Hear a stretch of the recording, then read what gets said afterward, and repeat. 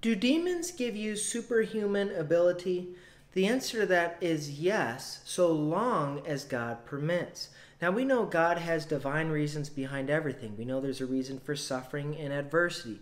We know there's a reason for the evil that occurs in this world. God is not the cause of evil, but he works evil out for a greater good, Genesis 50:20. And so God not only allowed fallen angels to descend, rebel against him, and then Lucifer and fallen angels, demons, unclean spirits to be against God forever. God allowed that to happen because we know God has the final say, and we know from Revelation 20, I believe, if not 21, in the latter part of that chapter, that eventually they're all going to be cast into the lake of fire where they will be tormented day and night forever and ever. So it seems like, how could God allow this to happen? Well, God's allowing it to happen because just as I believe it's Romans or Hebrews reveals that the sons of disobedience are storing up upon themselves the wrath of God.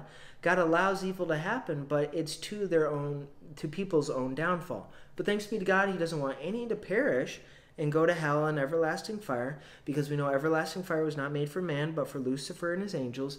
But God wants all to come to know him by believing that Jesus Christ is Lord and Savior and repenting of their sins. But demons, so long as God permits, can give superhuman ability. We see this in Mark 5:1-5, where the man was continually chained and bounded in the cave, but he always was able to get out of that. He had a sort of superhuman strength where the spirits within him strengthened him to be able to do things that just were not natural. So demons can give superhuman capabilities. There are some who sell their soul to the devil and are heavily involved in witchcraft and so forth, and they're able to do certain things such as astral project, speak out curses upon other people. They can do these sort of things when they sell their soul literally to the devil and give themselves over.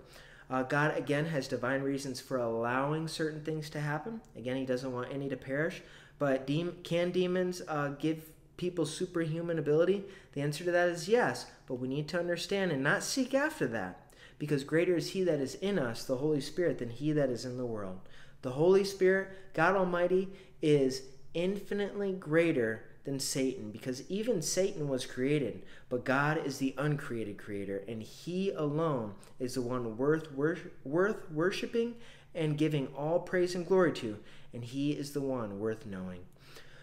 So may all come to know God by believing Jesus Christ, Lord and Savior, and repenting of their sins, and may we just understand that demons can give other people superhuman ability. So may we not be shocked by that. May we not just rule it off, but may we always hold to the reality that greater is he that is in us than he that is in the world. And one word in the name of Jesus is more powerful than 10,000 words from the enemy.